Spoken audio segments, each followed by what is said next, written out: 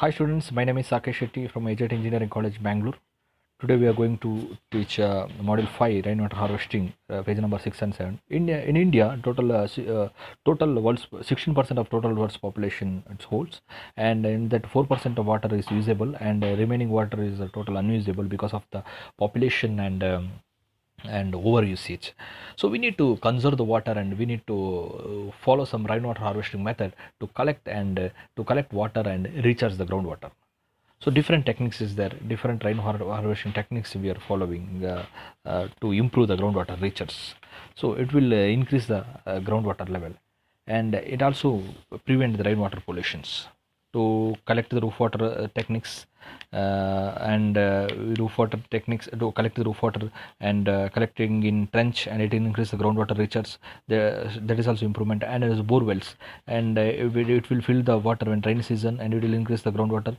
And the basin systems, it also one basin to another basin water will transfer, and it will also reduce the runoff, and infiltration will increase, and it helps to water to meet in dry season. So this is roof water techniques using PVC pipe, and it will fill the sumps or tanks, and it will increase the groundwater recharge, and it will increase the soil moisture content. It helps to vegetation purpose, and it also one of the important method. And the water will collect in the PVC pipe, and it is channelized to the trench, and it will increase the groundwater collecting systems.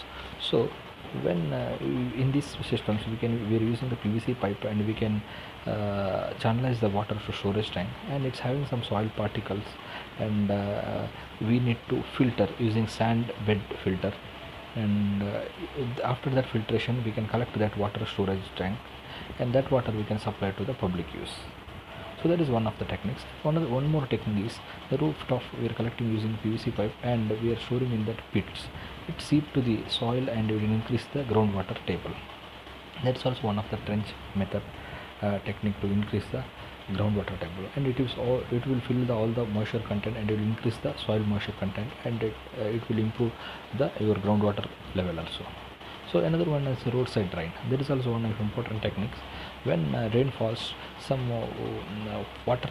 drainage is collecting some waters, and this water is channelized to some places, and it will seep into the soil. In that place, we are what artificially constructing some um lakes, and in there we are.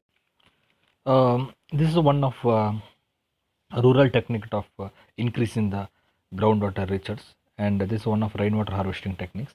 And here one bund is there constructing across the one forest area.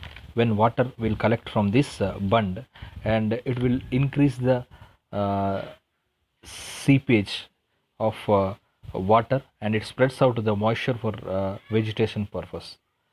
And this is these kind of small check dams, seasonally flooded uh, in forest area, we can collect all the water, and it will improve the groundwater recharge, and all the water seep into the soil, and soil will fill with the moisture content, and it will improve the groundwater, and increase the groundwater level. It's one of the best technique to improve the groundwater recharge. Here we can see, here one small dug well is there. Here the water will increase because of the soil moisture is increased in that place, and automatically the water will rise more. So the grow plants will get sufficient water to grow. The availability of soil moisture content is more, and also the one and alternating rows of cultivated crops with rows of uncultivated grass. This grass acts as a catchment to collect rainwater, and then drains it to the crops next to it. And this is improve the infiltration, and also reduce the runoff. And one of more system is contour or key line barriers are constructed perpendicular to the slope, and their function is to intercept rainfall and increase the infiltration and reduce the soil erosion.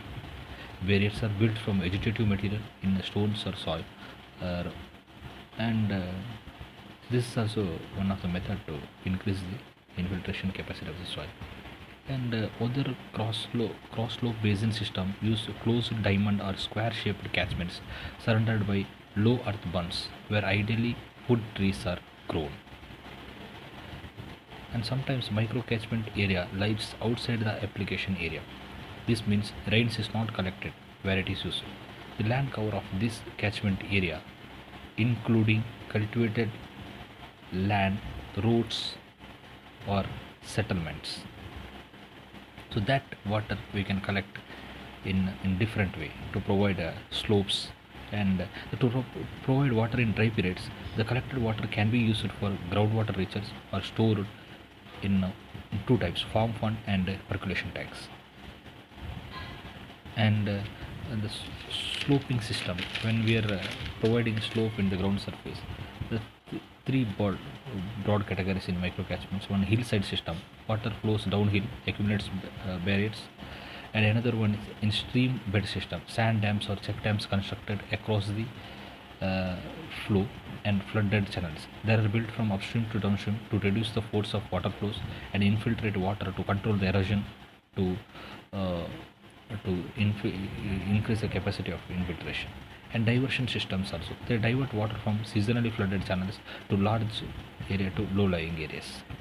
This is also another one is land-based rainwater harvesting systems to control soil erosion, also enhance the groundwater recharge.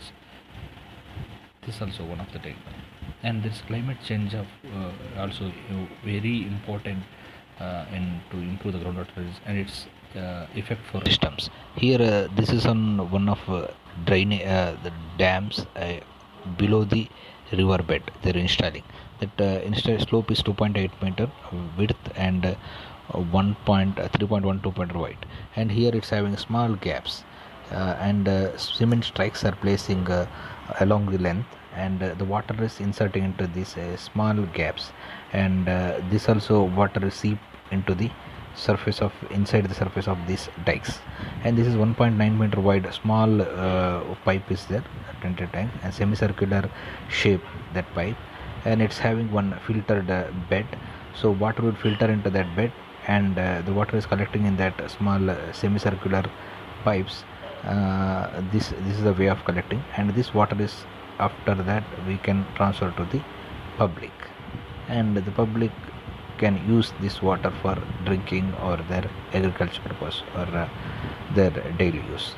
So what is the difference between this is the reservoir dams construction, and here that sedimentation time is more, and cost of water purification also more, but this is the underground dam. Here sedimentation time also less and cost of water purification also less, and here water efficiency is more and here water efficiency less, and the maintenance cost or construction cost is also more in that reservoir, and here that recharge is more. And in 100 it has been practiced 100 years ago in Assam, Gujarat, Karnataka, and Rajasthan, and we can say in its ancient traditions given by the techniques, we can say that in artificial lakes that is also they are used in olden days, and it will increase the groundwater recharge. And also this is government of India and national water policy conserve the Indian water resources, and aim of this policy is link the river basin and transfer water from one basin to another basins. And this is one of the techniques what I'm saying is the different river basin is there, and it will transfer from one basin to another basins. And what we can say that the national water policy all exhausts the general public to assist the government to conserve the water and traditional newly usable